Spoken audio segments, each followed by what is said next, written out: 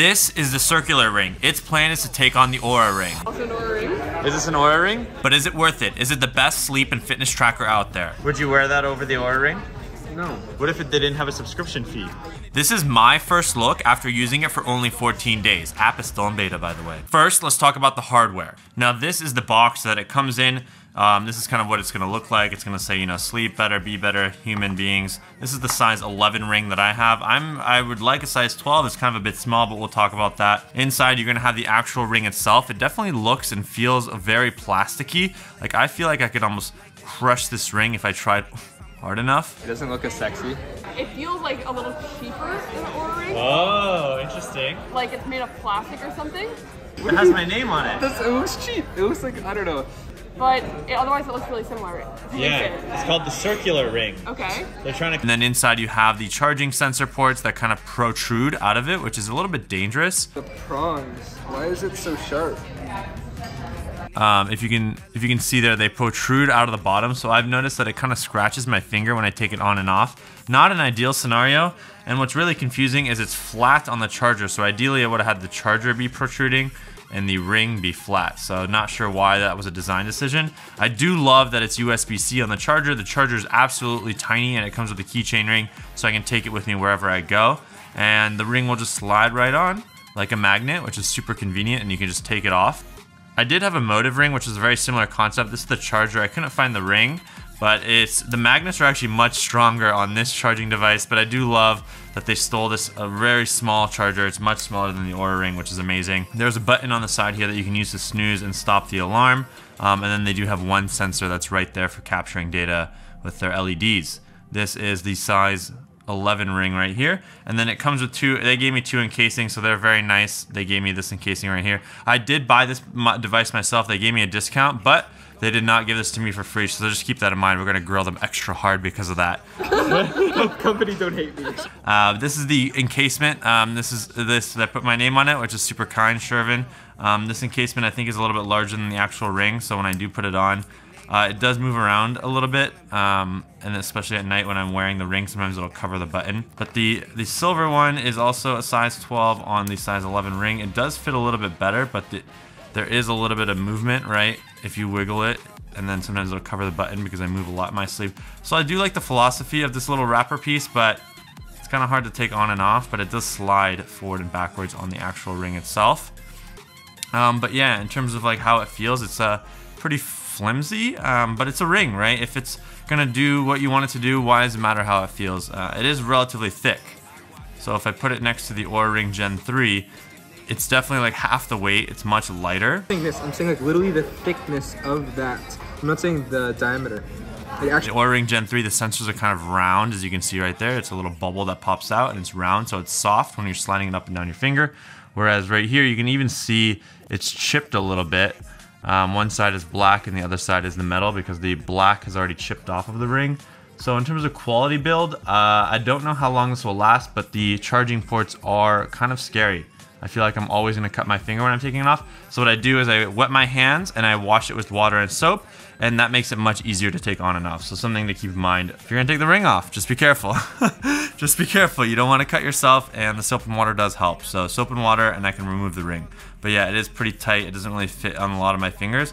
It will fit on here. I'm a little swollen right now, but yeah. But I do love that the Oura Ring is rounded right here rather than having these protruding chargers that almost look like they're knives, especially on the ring, which is a very sensitive area.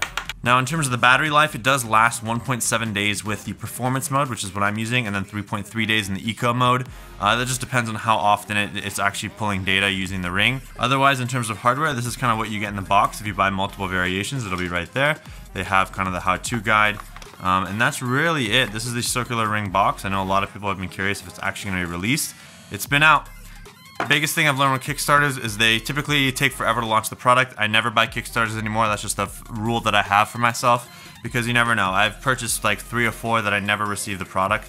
So something to keep in mind. You're not actually buying the product, but you're investing in the company with the hope that they'll give you whatever product they promised. So this is real. It's coming out. I love that you're being a competitor. We need more in the space like this. Now let's talk about the software. Now let's open up the app. One thing to note about the app is still in beta. So they do tell you that, like, thank you early users. Something to keep in mind, it's still a little bit buggy, but they're working on fixing it, and they've been very fast at trying to improve the app. So I've been very impressed at how fast they're updating and improving the app.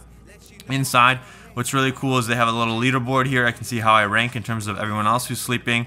I am number 12. Yeah, and if you look at that, I am the #1 American when it comes to sleeping. Congratulations to myself. They have some settings that you can go ahead and change inside of here. And then the alarm clock, which is a neat feature. I did use the alarm clock feature and it vibrated me to wake me up. So this has a built-in alarm. So like you can set an alarm and the ring will vibrate to wake you up. Like I said, it's a little buggy. There's no data here right now. Maybe I need to use the alarm clock to see that data. But you tap alarm here to actually turn on the alarm. So if I want to set an alarm, I can just tap the alarm right there. I can say I want the alarm on. I set the time. I just use a snooze. If you want to snooze, when you press it, it's just going to snooze again and keep vibrating until you wake up. The smart alarm is going to keep snoozing until it realizes that you're out of bed. So there's an airplane mode, which is cool. You can turn that on and off. You do have to press the button and put it back on the charger. I think oh, there it is. There's the alarm, and that is kind of what it looks and feels like. It's going to vibrate. It's going to vibrate. That's the alarm right there. And if you want to turn it off, you double tap. Boom. And then it's going to say, okay, vibrate to notify that it's done alarming, which is really neat. They put a little vibration motor inside of this ring. I think that's pretty freaking amazing. Sleep analysis, they'll give you like a sleep score as well as how much time you slept. You know, the typical amount of data, right? All your different sleep stages, how you slept today, as well as a trend over the last 7 days. And you can tap on each of the data points if you want to see exact numbers. They carry a lot of different things like sleep quality score, your hours slept, your heart rate, and you can see that over the last 30 days. HRV data is in there as well. Your breathing rates, temperature variation, which is kind of cool, and SpO2 information. It is a little slow to load, but it works and the data is there, and I can see that trend over time. When it comes to activity analysis, same thing, and you can actually go ahead and through the calendar and see the activity for all the different days if you want, but it'll do steps taken, like how much I walked, my calories, VO2 max, my heart rate max, and it'll give me a whole bunch of other data that I want to see here as well as I can come down here to see these charts like trends over time, right? Activity intensity, the number of steps over the last 7 days, my calories burned, cardio points, energy score, heart rate, and even my resting heart rate. So they do provide a lot of data. Now it's just a matter of, are you gonna look at this data and are you gonna use these insights to better your life or not? And they do give you insights in this little feed down here. I was hoping they put the sleep score and the activity score up here, but this is beta. They said they're going to update these features, so hopefully we see that soon. Like they said, early access. Here you can see all the sleep kind of report that they're giving me in the morning. It'll show me how much I slept, what my sleep was like, my scores for each of the categories, right? And I have just like a feed of information. When I did get it, there's a 14-day calibration period, so I wasn't really getting all this like cool data until 14 days, which was a little frustrating, but you just have to stay with it. They might change that feature. I'm not sure why that was required. So there's a big calibration. There's like quizzes you have to answer each day, so that way they can understand your data points. But yeah, there's a lot of calibration days that I had to go through, and that's why this video is coming out a little bit later than I wanted. And then the other neat feature is they do live measurements. So if we're gonna put this ring on here, now we can't take it off. I'm married to my health. And see, if I put my hand down here, I can hit start. This is not intended to diagnose, right? This is not a medical device. I don't want to be moving my finger. And it's going to take about 10 seconds for it to get live measurements of my data. We're going to be able to see heart rate, my HRV, oxygen level. There is no other device that I've seen that does live HRV. The only other one is Leaf Therapeutics. I have this device right here. If you want to see a video about Leaf Therapeutics, let me know in the comments. There are blood oxygen sensors, which I have 2 of these blood oxygen sensors right here, so I'm going to compare that to what we're seeing in this data right here. It looks like my HRV is 137 right now, 98% oxygen. My heart rate is 90 beats per minute. So let's get the Apple Watch as well in here. So we're getting 82 beats per minute. My Apple Watch is saying 75. Oh, look, 74. Look at that. They're pretty close. 75. Yeah, so they're within range right now. They do say finger-based wearables are more accurate than wrist-based, but the Apple Watch is pretty freaking strong when it comes to capturing my heart rate. 86, 80, 84. So they're relatively close. It looks like they're trending in the same and similar direction. Now let's see the SpO2. So this is saying 86, 82. So this also tracks heart rate as well. 97% on this, 96%, 98%. So each one is off by 96, 98, 98. So these two are close right now in terms of SpO2. This one I would say is more accurate because it's like almost medical grade. They sent me this for COVID testing in New York. 62 beats per minute. This says 87 beats per minute. So something's happening right now. All these numbers are kind of falling off a little bit. Maybe I moved my hand too much. It looks like it's recalibrating. We're getting back to the same point.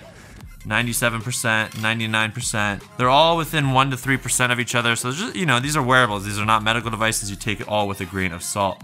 But in terms of heart rate, they seem to be relatively close. This guy is saying 87 beats per minute. This one's saying 88. Circular is saying 74. And my Apple Watch is saying 89. So it is off by 10 beats per minute. That's not ideal. 99 beats per minute now on circular, 83 on Apple Watch, 85 on the medical device, and 82 on the other device. So it seems to be fluctuating a lot more and higher and lower. So, but the data accuracy says good here. So that's interesting to know. Ideally, if I'm doing an activity, right, it would still be able to track my heart rate while I'm moving. So those are the data measurements, SpO2 for the circular ring. Last, I'm gonna compare it to all the other devices out there that I use on a daily basis. So they say one of the most accurate sleep trackers around is the Dreem headband. This actually measures your brain waves, so it can really understand your sleep stages. This is what it looks like, and you wear it on your head. It's not ideal. It's not something I enjoy wearing. I don't wear it often. That's accurate? I don't know. I literally just got it 2 days ago. Is it gonna give me the behavior change that I actually want, or is it just gonna screw my life up and tell me that I slept like shit all the time? But I'm gonna compare one night of sleep data to the circular ring to see kind of how much is it different. If we go look at the circular ring for last night, and then my Dreem headband, if we look at the sleep stages, we can see 2 hours and 20 minutes of deep sleep versus 1 hour and 17 minutes of deep sleep. That's a drastic difference. REM sleep, 2 hours and 10 minutes versus 1 hour and 14 minutes. Light sleep, 2 hours 54 versus light 5 hours and 13.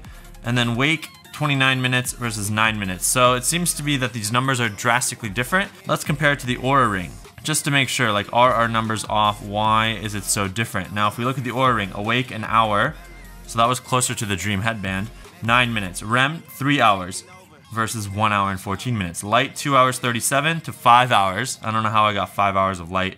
Deep, 2 hours and 12 minutes to deep, 1 hours and 17. So just by looking at the numbers, they're an hour off. I like to say all wearables are wrong, but some are helpful, and use the data all with a grain of salt. The Whoop strap, 29 minutes awake, 9 minutes. Light, 3:47, 5 hours.